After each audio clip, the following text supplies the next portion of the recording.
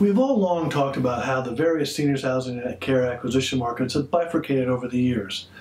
There is a vast difference between A quality and B quality assisted living communities.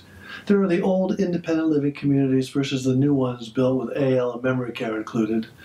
There are the 40-year-old SNFs compared with the sparkling new transitional care facilities.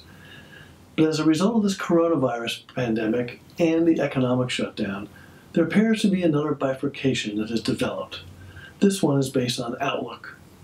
There appears to be two camps. The first camp believes that because most of seniors housing is need-driven, the bounce back after the curve flattens will be fairly quick and significant. All of those move-ins that were waiting on the sidelines will, when given the all-clear signal, resume their tours and move-ins, units will fill up, cap rates will continue to trend down, investors will jump back in, and some degree of normalcy will return to the acquisition market by the summer months. The other camp sees a much longer timeline for normalcy to return. They have already written off the summer months and are hoping things will be better sometime in 2021, but fear it may be late in 21 or even 2022.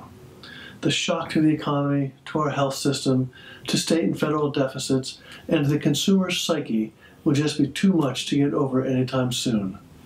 They see capital leaving our space, a long road to replace lost census, costs remaining high, the labor problem not going away despite the current unemployment levels, and values declining from the peaks of 2019.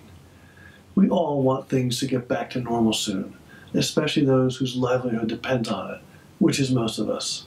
But this just feels much different from 10 years ago, for everyone.